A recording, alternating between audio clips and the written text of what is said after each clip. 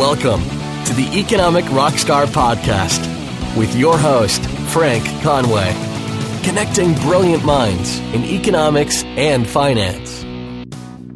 Hello and welcome back to another episode of the Economic Rockstar Podcast, and I am so grateful to have Professor David Kyle Johnson come back and talk to me again. And this is effectively his third appearance on the show. He first appeared in episode 146, as well as a bonus episode which was released to Patreon listeners 5 weeks ago and which is now available on the Economic Rockstar Podcast and is available on any platform where you get your podcasts, or if you get it through my website economicrockstar.com, you can find it there also. So in that bonus episode, we actually started to talk about Soylent Green, the movie, the 1973 movie featuring Charlton Heston. And because I hadn't watched it, Kyle didn't want to spoil what happened at the end and urged me to have a look at it and maybe meet up again to have a talk about some economics and philosophical issues and questions that appear in the movie. So we did just that and eventually met up and had a quite interesting conversation on some of the social, philosophical and economic issues of the day. So some of the economic themes that come up are on scarcity, on choice, overpopulation, production, consumption, altruism, inflation, pricing and equilibrium. And some of the philosophical issues, questions that are addressed really include if there was a situation where there is overpopulation. For example, in the movie there's a population of 40 million people living in New York City compared to the present population of 8 million. And if there is such a devastation in terms of poverty levels and food scarcity, would we resort to cannibalism and would that be okay? And we don't mean gorging on human flesh and muscle. And the question really centres around saving the human race. There's also a poignant moment in the movie where one of the characters, Saul, decides to die by euthanasia.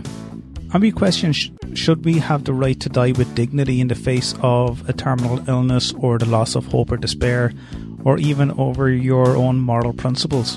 And these are quite difficult questions to ask.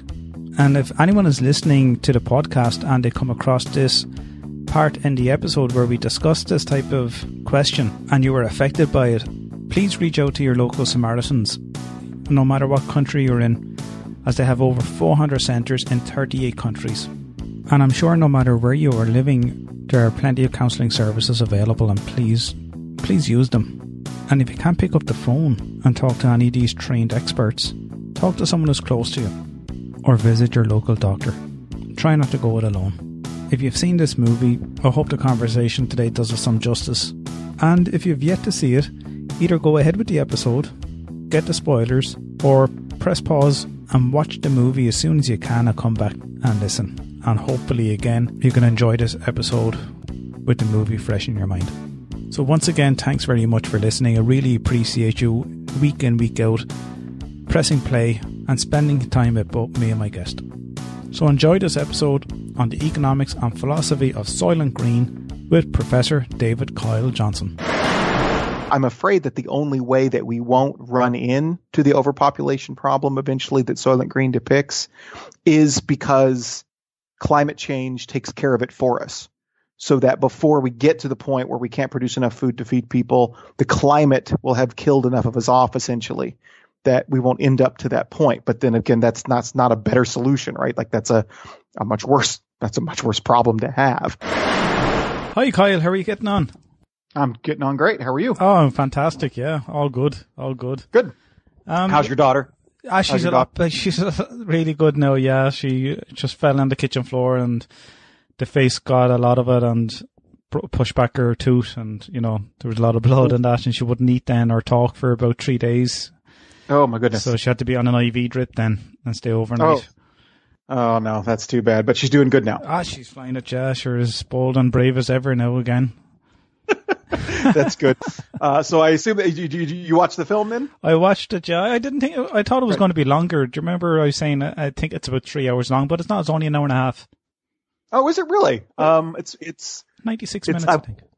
Yeah. Okay. All right. Cool. All right. Well, I'm going to save our talking for it on the air, so I won't ask any more questions. But I'm so glad. I'm excited to talk about this. Welcome back to the Economic Rockstar podcast, Kyle.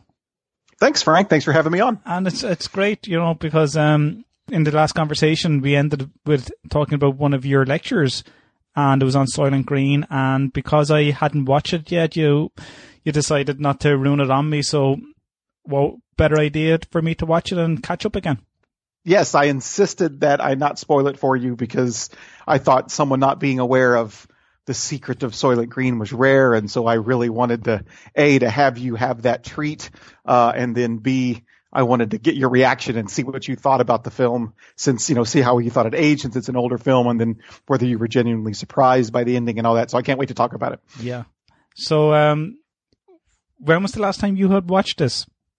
Oh gosh, I watched it. I don't know if I sat down and watched it start to finish when I was prepping the course. Yeah. But I did watch parts of it again, like a pretty good chunk of it again, when I was prepping the course. So it would have been within the last year and a half or whatever, when I watched it. But then before that, it had been my friends and I watched it like in high school or something like that. So I've only seen it a couple of times, but, yeah, it's hard to forget though.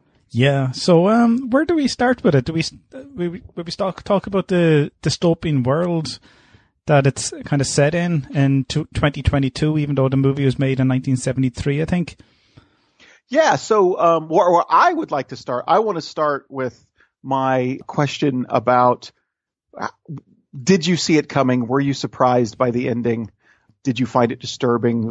Tell me how you reacted to the ending. Yeah, look, I tried to predict the ending because you told me you didn't want to spoil it on me. So I was like, yeah, I predict the ending. And for some reason I was, what's the name of the female lead in it? Lee, is it? Or Leah? That sounds right to me. I could look that up, but that sounds right to me. But she distracted me because I thought she had something to do with it. It was too kind of too sweet and too unusual. I don't know what the name was given to at that.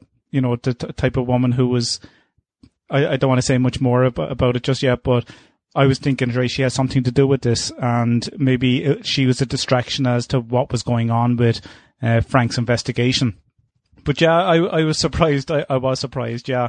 So did you figure it out before the end then? And when did you figure it out? Yeah, I figured it out when Samuel was decided to get euthanasia. And he just told Frank to go and find a proof. So when he was kind of leading us into the garbage truck, which we saw earlier on during a mass riot over food scarcity, he followed that truck, or he boarded that truck and ended up going into a garbage waste facility. And so it sounds like right about the time that Saul's kind of a dying breath, he tells Frank the secret that Soylent Green is people.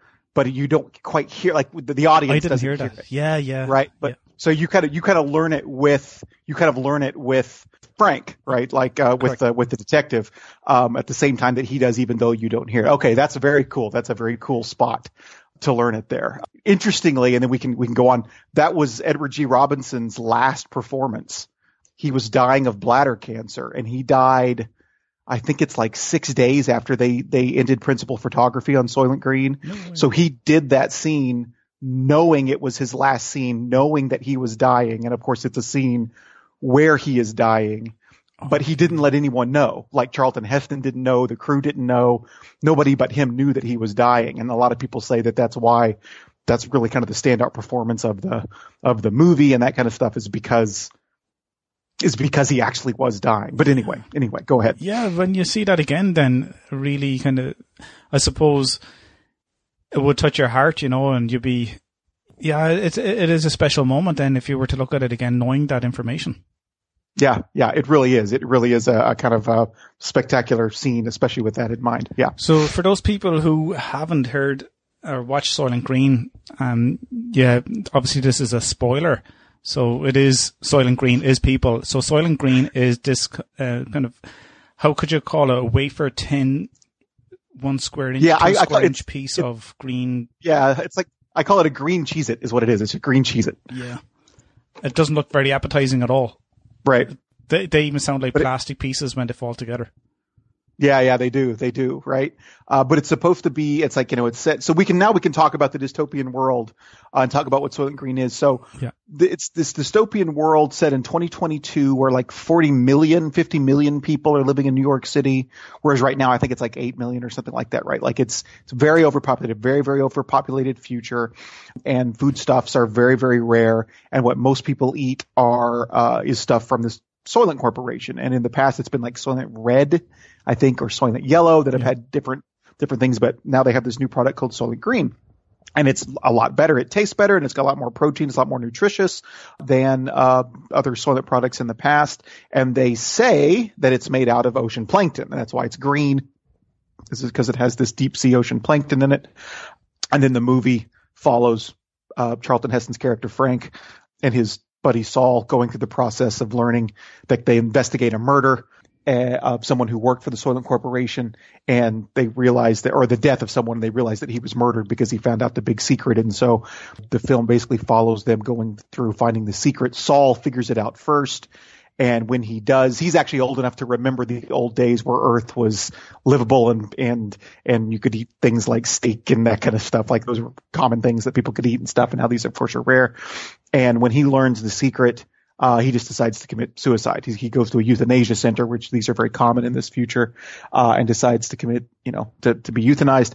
And as he's dying, he tells Frank the secret that Soylent Green is people, which, as we mentioned, you don't actually hear, on the film or whatever. And then Frank follows Saul's dead body to this processing center and sees the dead bodies going in and the Soylent Green coming out. And he realizes that Soylent Green is people. And so he's trying to tell the world. And what's kind of really sad about the film, and this is maybe just 70s sci-fi, you get no impression at all that anything's going to be done. Like the police that he tells that Soylent Green is people, they probably already know. They don't care. Yeah. It's a necessary evil. Nothing's going to get done. And we really what's really sad is that like the reason that they figure out that Soylent Green is people is because it can't be being made from the ocean plankton because the oceans are dead. There is no plankton. There is no fish. There is no nothing. The oceans are dead. And so it can't be from the plankton. The only food source that's pretty much left is people. And so that's all they can do. That's like the really, really sad part of it, is that's kind of how screwed they are. That you realize how screwed they are there in the end, is because that's literally the only food source left. So what else are they going to eat, right? Besides people. But anyway, that's a kind of a rundown of the plot. Yeah, I kind of got a sense of that when he told the chief superintendent or whoever it is that Soylent Green is people, and he was like, just go back to the exchange. Right. It's like we look after things here, and it's just become something that's quite acceptable, or it has to be accepted. And perhaps if people were to know about this, the general population, okay, there might be a riot.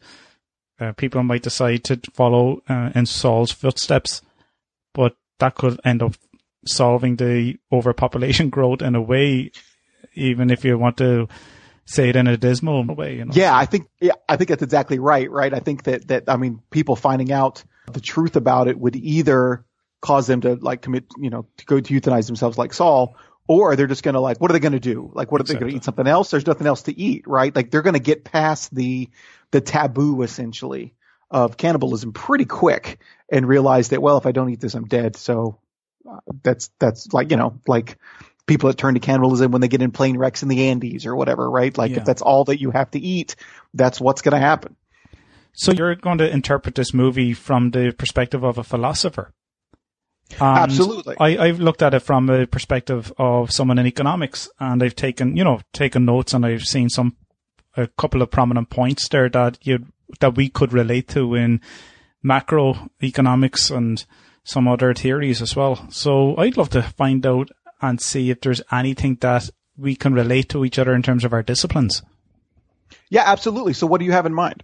Well, I suppose, how would you deliver this? And if you ask your students to watch Soylent Green, and we're going to come back and talk about it, from a philosophy point of view, is it questioning what life is? Is it questioning our food sources? Would it be questioning what we're doing to our planet in terms of climate change?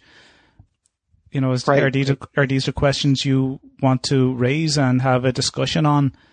Yeah. So the kind of things that I would talk about. So interestingly, I actually had written, I read over it again this morning. I had written a whole big section on whether it would be okay to eat Soylent Green for the sci-fi course that I ended up cutting because I thought it was too kind of dire and drab, and I could just see people coming at me thinking, oh, he's a cannibal. He thinks it's okay to eat people. And like, all I was trying to make, the only point I was trying to make with it was kind of the one that I was trying to make a while ago, that if it really came down to it, and that's all you had to eat, people would get over the taboo of eating other people really quickly. And that the arguments against eating people are not very good. Like, as a fundamental, like, you should never do it under any circumstances. Those kinds of arguments are pretty bad. Utilitarianly, like, if you look at it from a utilitarian standpoint, it's actually very unhealthy to eat other people. There have been cannibalistic societies, and they don't last very long because it's a really effective way to spread illness in a society, right? So if you eat your dead, if they died from an illness, then everybody who eats them gets that illness too, and then the society dies out really quick. So it's not a very good idea. But if it is like in a dystopian kind of future, it's the only food source. If you can basically prepare it in a way that would eliminate that would be a viable means of survival. So that's one kind of philosophical question that would come out of it, is like kind of the ethics of kind of dietary ethics. And is it okay to eat people? Under what circumstances would it be okay to be a cannibal, and that kind of stuff? And the answer basically would be not very often, but there would be limited circumstances in which that would be okay.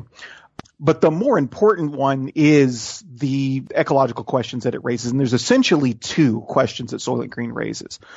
One is about the environment. And because it's set in a world where global warming has decimated everything. And in fact, if I'm not mistaken, it's 85 degrees. Like, it's this constant, horrible, hot humidity in the show. And it's actually wintertime. Like, it's supposed to be set in December or what. Like, that's how hot it is that winter is now summer, and summer is unbearable, right? Yeah. It's the humidity is partially due to global warming, and of course the oceans have risen and that kind of stuff. Actually, maybe that's an inaccurate part of the movie, is that if the Earth had warmed to that degree, there wouldn't be 80 million people living in New York. Nobody would be living in New York because it'd be underwater at that point, right? So it's got that environmental issue that is that is obviously at its core, and then the big issue, of course, it raises is overpopulation. Which was a big issue in the 70s, inspired by Ehrlich's book, The Population Bomb, and which I think we talked about before. And what would be an effective, and this is where you could really get into economics, I think, macroeconomics. What are the most effective? It's not money per se, but it's talking about population and how people respond. What is the most effective means? If you had a population problem like that, what would be the most efficient means of dealing with it? Would it be to set up euthanasia centers and let old people kill themselves if they wanted to? Would that be an effective means of dealing with it, or not? And if not, what else would be? And those are the kinds of issues that I actually do talk about in the sci-fi courses, the overpopulation issue. I use a different film to talk about the environmental issue. I use Snowpiercer, but those are they're both kind of related.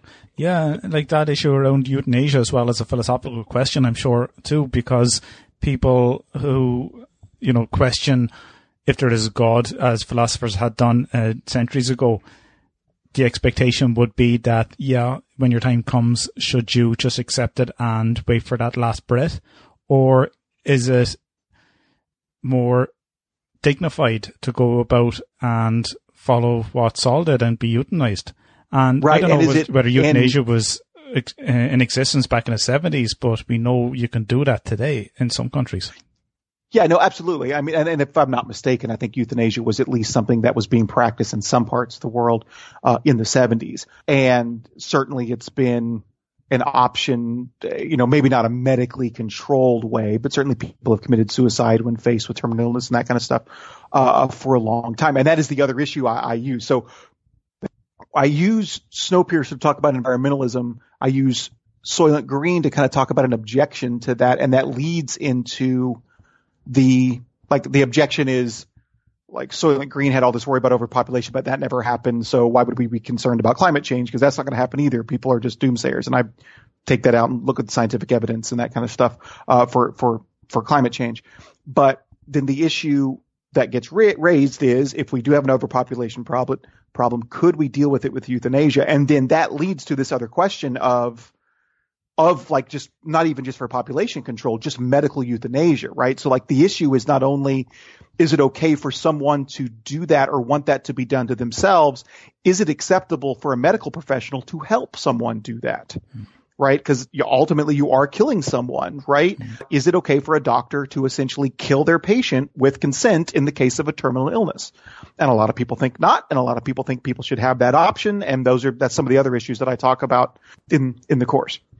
Yeah, and I suppose just going back to the set and the dystopian future that they have, that it's based on the book, isn't it, written in the 1960s? Mm-hmm. So yeah, make room, I believe is the 1960s book it's based on. Obviously, this is back in the 1970s. So in 2022, we don't have flares and we don't have cathode ray tubes in our TVs. But impressively, they have a large screen that surrounds all walls in the room where Saul is being euthanized. Right. And we have the locks and we have books, which I suppose are scarce as well. And we didn't see. Obviously, with technological advances, you have to forgive directors and the first cinematographers who are working on this movie.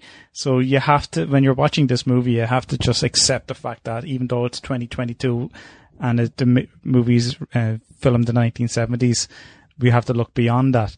And I think quite quickly you can do, especially where the group Saul meets the group of academics. I think they're mostly female, and they're going through a book that Frank has found from I think it's the CEO of Soylent Corporation, and they had discovered in their investigation that Soylent Green is not actually made from plankton, and it's actually made from humans or people, which we weren't to find out until the very end. But regarding the population, you said New York was 40 million people, and it came through in the movie, I think once or twice they did actually state that. I wasn't sure what the population is today, but people are living on stairs, floors. You don't see many people living out on the streets. But is this something that, and even when they're queuing up for food as well, I think that has very similar. People could have related to it back in the 1970s with oil shortages as well, where people had to queue up for oil, and they could relate to it. Or when images of famine in, say, third world countries were beamed into people's TVs, they could also see that happening, whereby people were queuing up for their rice or whatever other carbohydrates that were given out at that time, and proteins. So it does have that almost ominous effect that people may have kind of got sucked into the movie in terms of what will it be like in 50 years time or 60 years time. Will it have anything like this? I know sci-fi is dystopian and we are aware of this. And I'm sure at the time when this movie was made, there was this awareness. Would you think that, I don't know, I never read any reviews of what was happening of the movie at the time. Were people mainly pessimistic, or were they quite optimistic, or was it more acceptable that this was just sci-fi at its best? I think that it had a pretty positive review at the time. I was listening to some podcasts about it in preparation, and I remember hearing somebody say that like Ebert gave it 3 stars or something like that, saying it was a pretty competent and good, sci-fi movie. I don't think it had any like major negative reviews or anything like that, and it certainly took on an iconic status, right? But even if were people worried about the future, like were they kind of optimistic, or were people kind of becoming what do you call those people who preppers? Were people in a way kind of prepping for these events then, and after their beans and their Campbell soup? Right. I don't know what to degree people were prepping or not, but I do know that especially overpopulation was a big worry. And that was, I think, the Ehrlich's book, The Population Bomb. I hope I'm not mispronouncing that last name. The population bomb came out in the late 60s, and in the early 70s was very much part of the conversation. And essentially his thesis was that we are about to run out of food. Population is growing to such a degree that we're about to run out. We're about to have more people than we can feed, just based on mathematics, just based on how much food how much arable land there is, how much food you can produce per acre, and how many people we're going to have. He was arguing we're going to run out of food, right? And so at that time, people took that argument very seriously. A lot of people thought he was right. And so in that environment, Soylent Green would have really spoke to people's worries and really pulled them in because they really thought that this was a legitimate worry. Here's what makes Soylent Green still prescient today is that here's the worry, is that the population bomb and Soylent Green, that the worries are still there. It's just the numbers were wrong. So in other words, okay, so let me put it this way. There's a decent argument to be made that the population bomb was right, its timetable was just off because it didn't anticipate certain scientific advances in farming. So I mentioned this in the lecture. I'm trying to come up with the name of it offhand. Semi-dwarf wheat. So there was a guy that invented semi-dwarf wheat that fed billions in India at the time. Had it not been for that scientific advancement, they would have run out of food in India and millions would have starved. That would have happened. That's something that Ehrlich couldn't have anticipated, right? Like, so he ends up, like, his prediction becomes wrong, right? And we don't run out of food because we have these advances and we can now start producing more food per acre, right? Yeah. But that said, regardless of how many scientific advances you have in farming technology, there has got to be a physical limit to how much food you can produce per acre, right? Even with advancing technology. And so there has to be a limit to how many people the planet can feed. And so if we keep doubling our population every X number of years, which in 1900, it was like we were around 1 billion, right? And we're at 7 billion, 8 billion now, right? Like if these trends continue by the end of the century, we're going to be at 15 billion, right? Maybe that's not the limit. Maybe we can advance more scientifically in our farming technology to feed that many people, but there has to be a limit somewhere, right? And so the worry is this may not happen in 2022 like it does in Soylent Green, but the worry is that the population bomb worry is still legitimate. It's just that the timetable was off, and eventually we are going to have to deal with this problem. Right now, we're not dealing with that problem. If you think of the Brazilian Amazon forest there's deforestation going on there, and I think it's a couple of football fields per minute is being cleared in order to put in for cattle grazing and farming in order to feed a population with these type of proteins, and that's not sustainable.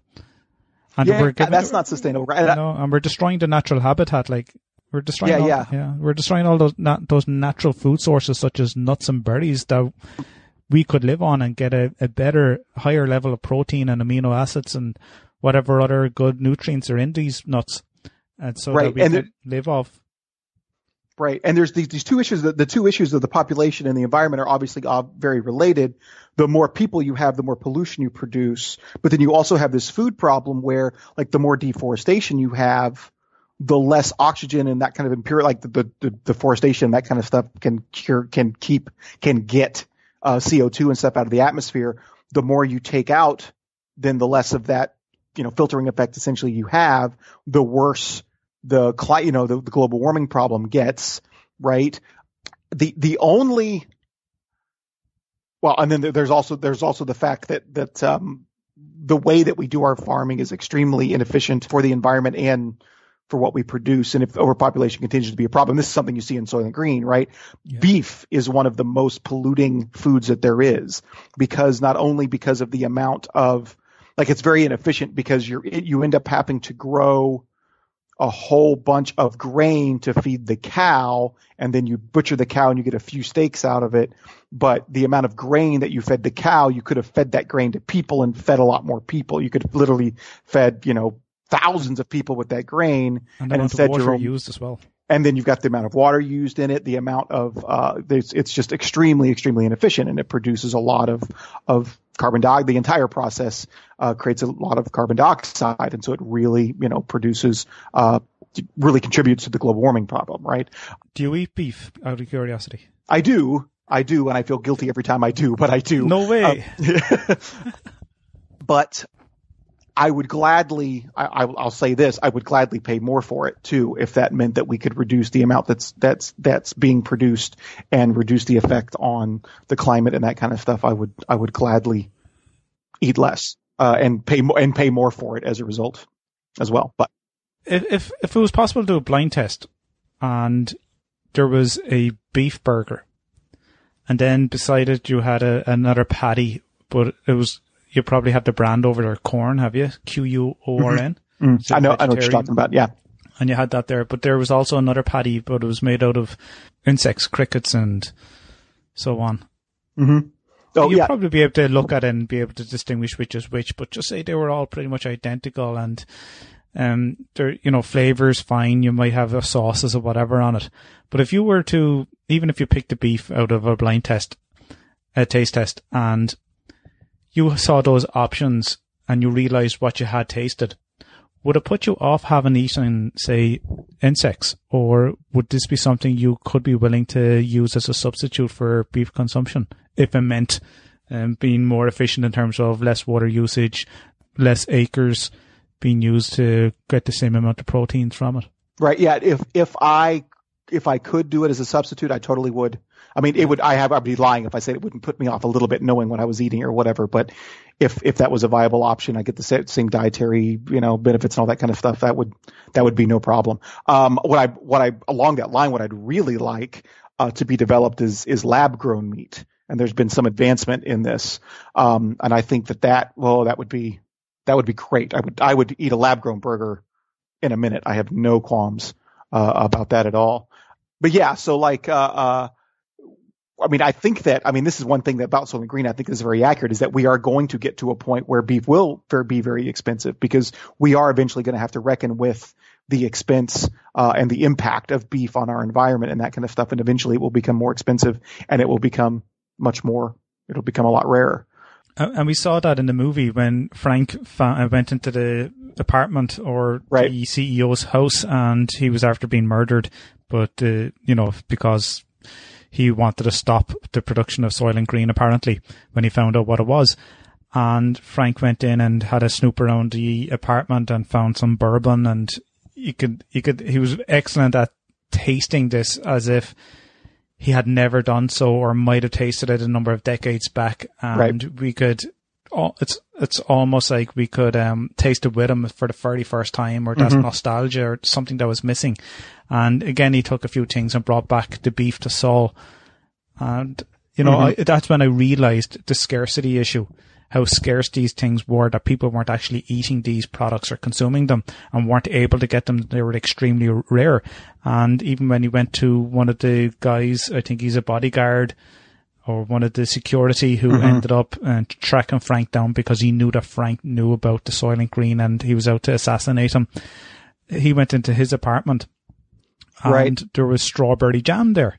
Right. And it was on a spoon. So he questioned why this $150 strawberry jam. Right. Yeah. He's like, there's no way that the bodyguard could afford the strawberry jam because it's too rare and too expensive. Right. So he figured he must be on somebody's payroll or something like that. Right. Yeah. So when I go out and I see strawberry jam for, say, €4 or whatever, $4, I don't think I'll bat an eyelid when I look back at that movie and see what could potentially be the price at $150 based on the scarcity.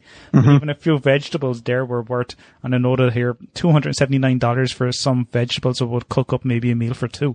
Right. So these are things that people cannot afford by any means, based on the scarcity and the global warming and the overpopulation. And we probably had experienced overconsumption up to that point. So people are experiencing some of these issues that have economic effects, and it is the economic problem that we're faced with when we open up those first few pages in the textbook, is the problem of scarcity and choice. And when things are scarce, we have a choice on what do we consume or what do we produce based on that scarcity issue. And again, with the price, supply and demand, it creates these prices that we have to allow the market to head toward what Adam Smith called or coined the invisible hand, and to attain an equilibrium price point, which is your prices for these vegetables and strawberry jams. And if people can't afford it, then they don't just purchase it. They might have to go into a black market to consume it, or resort to theft or alternatives, which in this case is your Soylent Green, which we now know is made of people. Right. No, that's exactly right. Very well put. And what what frightens me is that I was talking before about the two issues being related, is that I'm afraid that the only way that we won't run into the overpopulation problem eventually that Soylent Green depicts is because climate change takes care of it for us. So that before we get to the point where we can't produce enough food to feed people, the climate will have killed enough of us off essentially that we won't end up to that point. But then again, that's not a better solution, right? Like that's a much worse problem to have. And you mean like earthquakes and devastation, like the natural events? Yeah, right. Like so enough places will become unlivable. Enough, cities will go underwater, enough, natural disasters, not earthquakes, because earthquakes won't be related to the climate, but hurricanes, tornadoes, those kinds, tsunamis, those kinds of natural, tsunamis earthquake related, so it would be tsunami.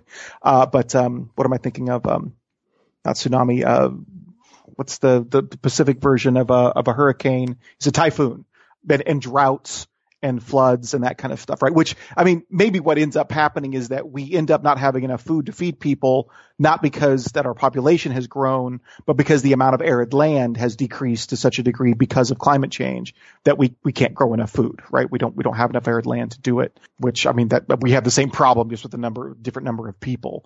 But that's what makes Soylent Green such a prescient movie, and because it's addressing both of those issues at the same time.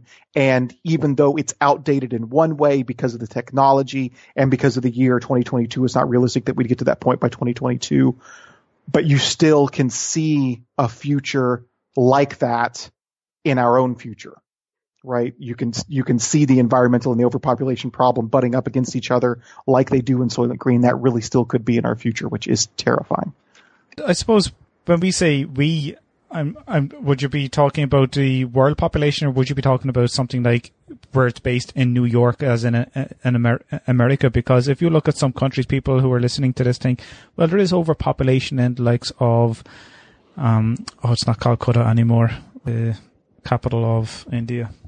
In New Delhi. Yeah. Well, there's elements of that happening around the world. Not necessarily in the whole country, but if people gravitate toward urban centers, like in poorer countries, there may be overpopulation. There is scarcity there. People may not have the social welfare to be able to pay for certain things. They live day by day, hand to mouth, and there could be cases where there are greenhouse effects or maybe even pollution, man-made pollution, which is resulting in smog.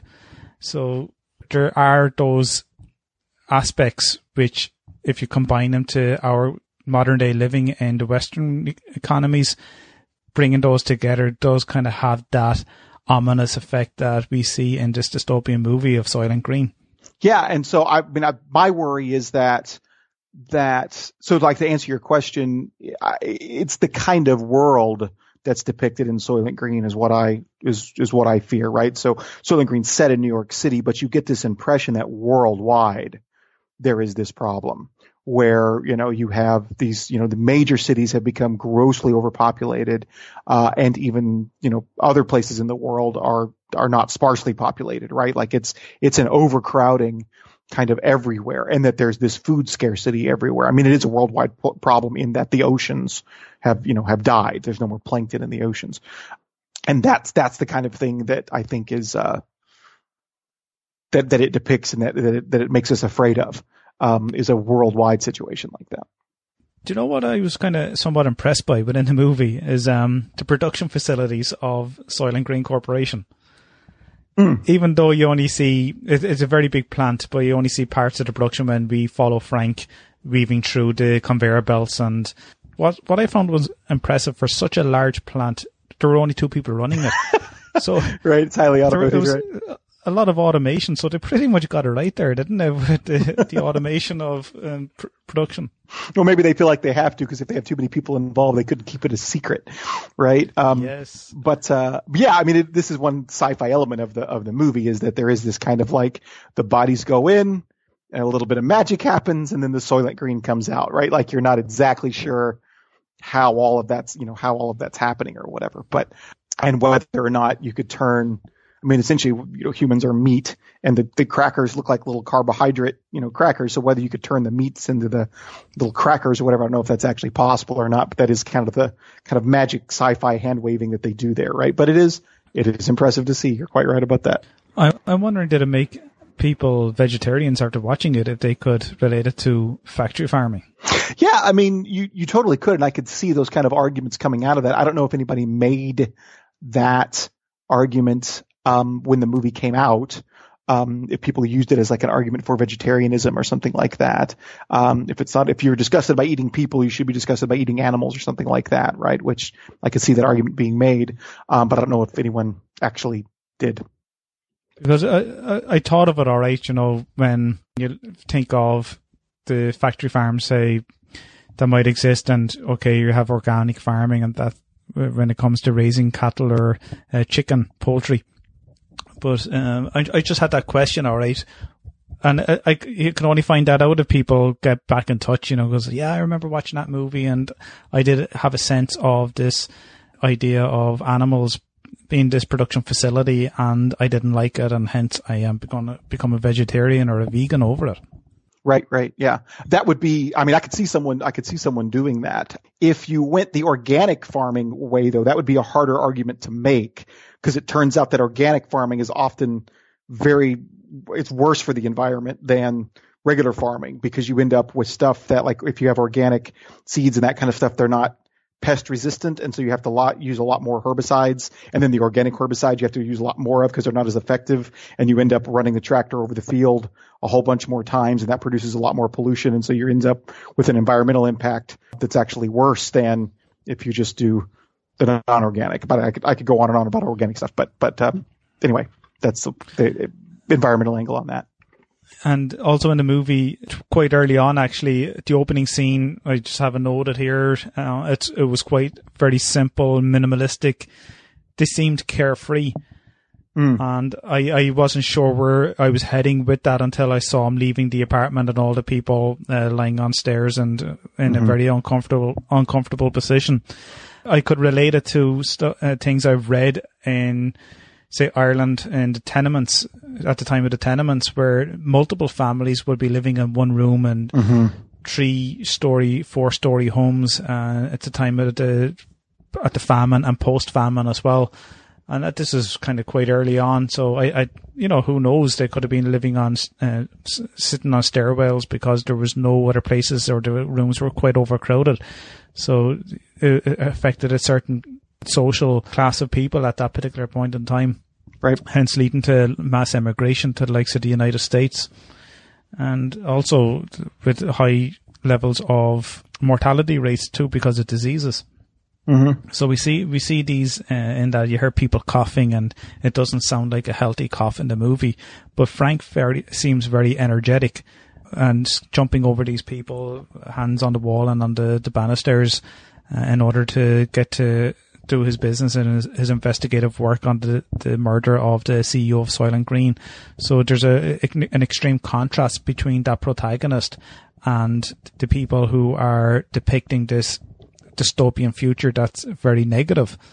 Yeah, and he's really one of the lucky ones, right? And yeah, he is. Like there's this vast disparity between him and the CEO too, right? Like you have this kind of upper crust that the CEO is in, that gets the meat and has the brandy, and right, and then you have where Frank is, where at least he has an apartment and some place to live, and right, and he's healthy and that kind of stuff. But then the majority of people seem to be the ones that are laying in the stairwell and are coughing and are not healthy, and it's most of humanity is just kind of on the brink. And Frank's on the brink of that too, right? I think if I remember correctly, there's a scene where he basically is like, when he gets injured or something, he's like, well, I can't go have this treated because they'll take me off the job. And if I'm off the job for more 2 days, I lose my job, and there's a billion other people ready to replace me. And then I'm right there with them, right? Then I'm in the gutter. I'm out of an apartment. I'm on the streets.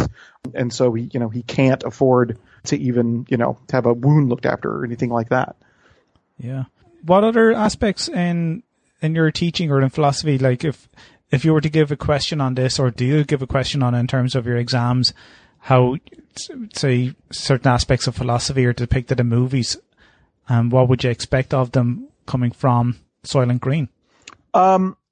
I mean, I guess I would expect them. I don't usually when I give exams, I'm talking about the philosophy and not the pop culture aspect of it. But with Soylent Green, I think what we've been talking about is the main things that I would address, right? Like, what does it say about the acceptability of euthanasia? What does it say about the dangers of environmental damage and overpopulation, or the risks of overpopulation?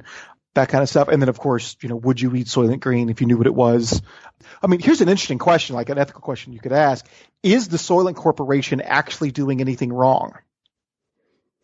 Yeah. Because if the oceans really are dead and there is no other food source available, what else are they going to do? Right? Like it's maybe they've done something wrong by keeping it a secret. Maybe they should be more open about what they are doing. But the actual thing that they are doing may be the only option that's left. It's either that or all of humanity, like the human race ends. It's either they do that or all of humanity is dead within a month from starvation, right? And so, right, like, I mean, there's a really good ethical question to ask there. Are they actually doing something wrong? Because they didn't cause the climate change. They weren't the ones that they're the ones that are picking up the pieces in terms of helping the humanity survive. Right. And the only way to do that is to recycle the proteins that we have rather than let them go to waste underground or being incinerated. Exactly. Right. In the same way that you wouldn't judge, the soccer team or whoever it was that was in the plane crash in the Andes and they turned to cannibalism to survive. You don't really blame them because that's what they had to do to survive. It doesn't seem like you would blame the Soylent Corporation. And here's something I found I think is very interesting about the end of the film. At the very end, after he says Soylent Green is people, he doesn't actually profess to have that much of a problem with the mere fact that Soylent Green is people. He is worried about what it's going to lead to. He says something along the lines of, like, pretty soon they're going to be breeding us like cattle. Yes. Right? Yeah. And that's the real worry, right? Like, is that they're lying to us and pretty soon they're going to be breeding us like cattle. And that worry, that worry makes no sense. That worry makes absolutely no sense for three reasons. A, it's kind of a slippery slope argument. Well, they're doing this. Well, what's next? And slippery slope arguments usually are fallacious. B, you have an overpopulation problem. There would be no reason to breed people like cattle. You have enough. You don't need to breed anything. Just take what you got, right? There'd be no reason to breed it. But thirdly, and this relates to something we were talking about before, it would make no sense to breed people to feed people. Because to breed the people, you would have to feed, you'd have to breed them like cattle. You'd have to feed them and keep them alive for a while before you finally slaughtered them to then turn them into food. But if you had the food to feed the herds of people that you're going to just feed the people with the food that you're feeding the herds, right? Like, yeah. It would make any sense at all in that situation to start breeding people like cattle, right? That would be completely inefficient for the same reason that beef is inefficient, right? If you've got a food problem, you don't go with beef. You just use the grain that you would feed to the cattle and you feed it to the people. So, but it's interesting that the character Frank isn't as concerned with the mere fact that they're feeding dead people back to us, but he's more concerned with the fact of what it's going to lead to. But what he thinks it's going to lead to, it's really not going to lead to that, right? So again, the question is, are they actually doing anything wrong? Is maybe the only thing they're doing wrong is lying about it. They're concealing the fact that they're doing it. They should just say, hey, guess where your food's coming from? It's you. So either you can be a food source or you can eat it. One of the two. That's all we got, right? And I think people would be like, oh, that sucks. But I guess that's what we have to do. What did you think of the character Frank? It's interesting. The character Frank is interesting. It's hard for me to view him objectively, though, because before I saw the movie, I saw the Saturday Night Live sketch. Did you happen to I didn't see it because of geographic restrictions. I couldn't view it. But the only thing, when I went to look it all up on YouTube, all I saw was a skit from The Simpsons, and it was Grandpa following into the footsteps of Saul. So there we go, Simpsons again. I think you set me up for that one too. Yeah. So, well, let me tell you a little bit about the Saturday Night Live sketch, and then it'll tell you a little bit about what I think about Frank. The Saturday Night Live sketch is classic. It's Phil Hartman doing a Charlton Heston impersonation. And he recreates the ending of it, and he has the outfit and the little blue dicky on or whatever, and he does the big ending where he says, Soylent Green is people, it's people. And then they're doing it in like the setup for the sketch is they're doing this talk show where it is one of the old cast members from the 80s, and then it's John Goodman. And they're doing this sketch called Let's Talk about the movies. And so he is playing the producer of Soylent Green, and he's talking about Soylent Green was so successful, we wanted to do a sequel, but what could we do? And so he starts talking about these sequels to Soylent Green that he did. And so he has another Soylent movie called Soylent White, where in the future there was no more paper, and so they made paper out of people, and so it's just this two people sitting and typing or whatever, and they're like, well, this is the future, and thanks to Soylent White we have an inexhaustible supply of typing paper. And then Phil Hartman as Charlton Heston comes in and says Soylent White is made out of people, and they're like, oh no, and they like touch it and they're like, oh my gosh, or whatever. And then there's another one where they come in, this one's got Chris Farley in it, where it's a food source problem. And they come in, and the only food source is called Soylent cow pies. And so they're like, well, it sure is a bleak world that we live here and whatever, but at least we have Soylent cow pies. And then Charlton Heston comes in and says, Soylent cow pies are people. And Chris Farley's like, oh my God, I thought we were eating cow flop. And he's like, no, it's people. And they freak out because it's people. It's hilarious. Other versions of it are like Soylent Teal, where house paint is made out of people. Trying to think, they had a Soylent Stooges was one of the ones, and it was a comedy. It didn't work out well. And then the big punchline at the end, he's like, so what we decided to do was go back to what, gave us the money in the first place, to Soylent Green 2. And so they show the big ending of Soylent Green 2, and it's Charlton Heston coming out saying Soylent Green is still made out of people. They didn't change the recipe like they said they were going to. It's still people. And it's classic. I'm not doing it justice. It's absolutely hilarious. But it's this kind of this grandiose, just kind of dead on, but also over the top impersonation of Charlton Heston as Frank in the movie. Yeah. Once you see that and then you watch the movie, you can't help but just see Phil Hartman kind of doing it, right? So it's almost hard for me to take Frank seriously. Yeah.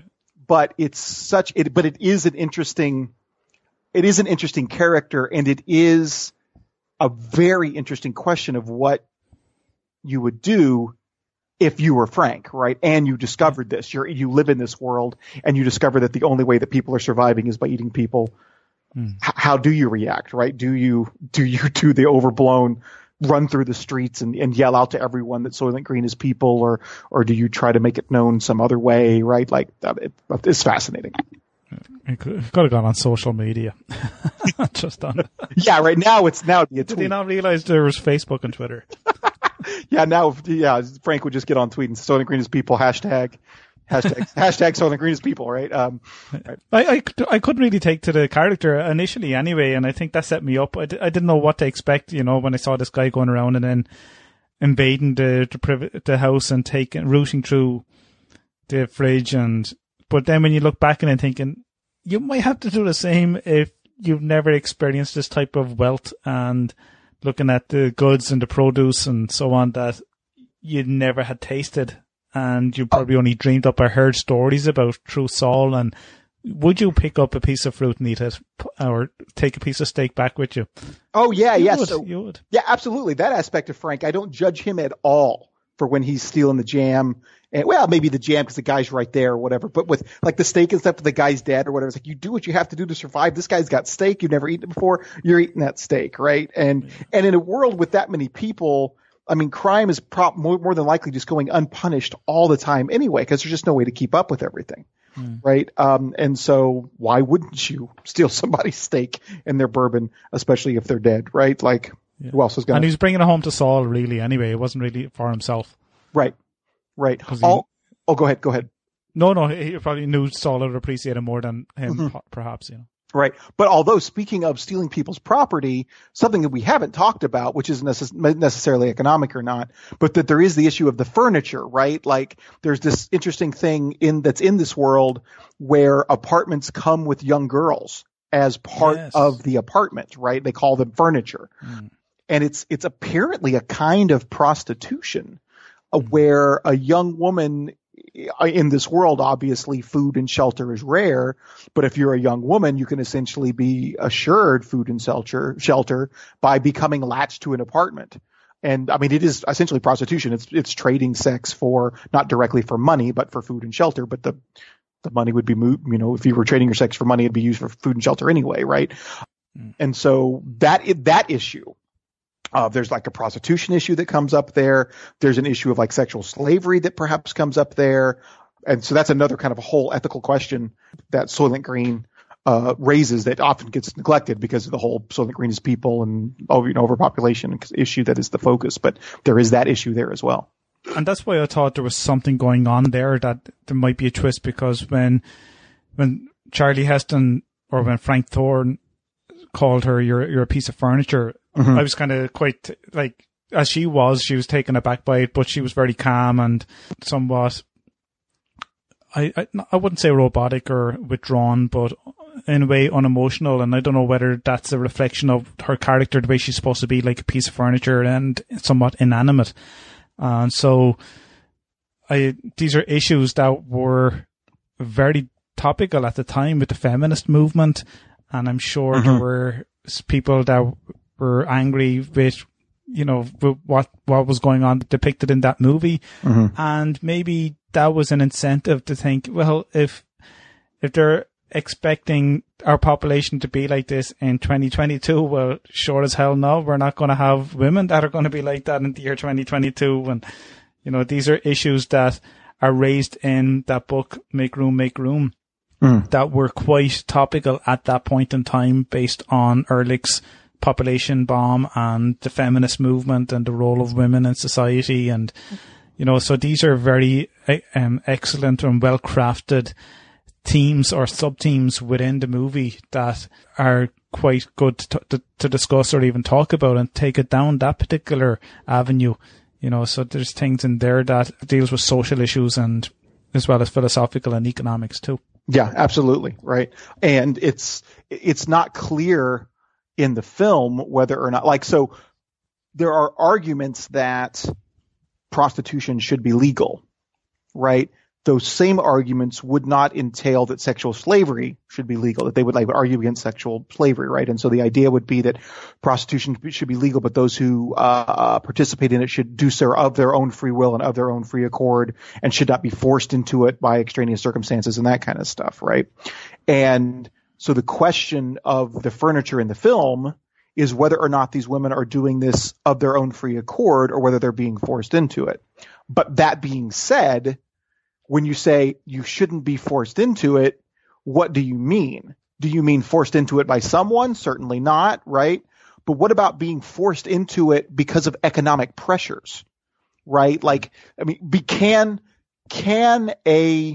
the world of Soylent Green, can a 22-year-old who has no other means of supporting herself do anything but be a piece of furniture, right? It's either that or death. So she really has no other option. And so she might choose of her free choice, of her free accord, she might go through rational deliberation and realize that this is what she has to do to survive. But it would be hard to say that she does it of her own free accord, that essentially, even though she's not being forced into it by someone else directly, that it would be sexual slavery, essentially, because she has no other choice and she's being forced into it by her circumstances rather than a person, right? And then you wonder whether it's, would anyone ever participate? Would anyone ever be a piece of furniture or participate in prostitution if they weren't forced to do so by economic circumstances? And so maybe, anyway, so that's a whole other issue that comes up there, which I haven't researched that much, but that might make for, I want to do a sequel to the sci-fi course. That might be a good lecture topic. So maybe she's considered furniture because it's the board or the company is dominated by males, so they're male are on top. So if it was a situation whereby there was females, you'd wonder, would they have a male piece of furniture too? Right. So there's those issues as well, you know, if there was something like that, if that was kind of somewhat depicted in the movie. But again, we're going back to culture and society and of the 1960s and 70s, where those barriers were kind of broken down and people were making movements from the ground up to make changes, social changes on all issues, including feminism and those other social issues too. Right. So yeah. It's a great movie that is able to pick up these things. And look, if someone else was in a different discipline like engineering or architecture, they'd be looking at, they may not be aware of those situations, but can look at the buildings and the infrastructure and the fire escape. And, you know, people always have those different viewpoints. Mm-hmm. If there's an artist, I don't know now, was there any pieces of art, you know, expensive pieces of art in the apartment. Right. So some of the technology and the furniture were quite space age. You know, you might have seen them in Star Trek, the way you scan the scanner on the outside the door, and there's an automatic sliding door with those 1970s curved features. And, you know, there was nice pieces of interior inside the building too. Right. And if I'm not mistaken, it also has the first appearance of a video game in a movie. Yeah. Was that the first appearance? Yeah, I believe so. I think I read that when I was doing a little bit of research. I think I read that on somewhere that was the first appearance of a video game in a movie. I think it was Pong, was it? Was it Pong? Something like that, yeah. Yeah. It looked like Pong, yeah. Yeah. Okay. I don't know if there's any name on the thing, but it looked like Pong. And, or no, do you know what it was? I think it was Space Invaders. Oh, yeah. Let me look it up. Let me double check. She played the game. Okay. She walked away from it and said, yeah, I'm after shooting down so many spaceships. That's right. Yeah. Okay. So Space Invaders. So yeah. Brand endorsements. Yeah. That could have been one of the first as well that we've seen in a movie. It's also, it's called Computer Space is the actual name of the combat arcade game, but I think you're right. It's like modeled after Space Invaders. It's essentially just Space Invaders with a different name. Yeah. Well, I thought this was only going to be a half an hour, Kyle. Because I have a half an hour on the other one to make it an hour show. So, and I was keeping the last half hour for a bonus. Well, we've done about 2.5 hours in total. Yeah, we've done quite a bit, but it's been a lot of fun. Yeah, I really enjoyed it. Yeah. Again, thanks very much, Kyle, and I really appreciate it. And as always, you are, I could say a philosophical rock star, but I have to say you're an economic rock star. So it was great to be able to have this conversation and draw this type of discussion out of me with you. So I loved, you know, I liked the movie. I don't know if I want to say I loved it, but I liked the movie. I watched it in 2 parts. So I watched 60 minutes one day and 35 the next. Cool. And that's the way I went. And it was good. It was enjoyable. And it was a good discussion to have. Well, I really enjoyed discussing it with you. It was a lot of fun, especially with someone who hadn't seen it before. That was a really neat experience. If anybody watches the sci-fi course instead of just listening to it, if you watch it, I actually eat a little bit of Soylent Green or a type of Soylent Green or whatever on camera, just as a little joke at the end of the lecture right before it. So there's all kinds of little fun little visual gags and stuff that we pulled in the course, and that was one of them. It was actually green Kit Kats that my producer had got from overseas somewhere, and they were like mint flavored Kit Kats, and they were really good. It was really good, but they were green, so they looked like Soylent Green. Anyway. Maybe for St. Patrick's Day, then we'll do a Soylent Green something or another. McDonald's, awesome. And you can have your Soylent Green milkshake. Soylent Green milkshake, I wish the Cheez-Its would put out a green Cheez-It, because that's I've always kind of thought of this like little green Cheez-Its. But anyway, it was fun, Frank. Thanks for having me on. Thanks, Kyle. Talk to you then. Bye. All right. Yeah. Bye.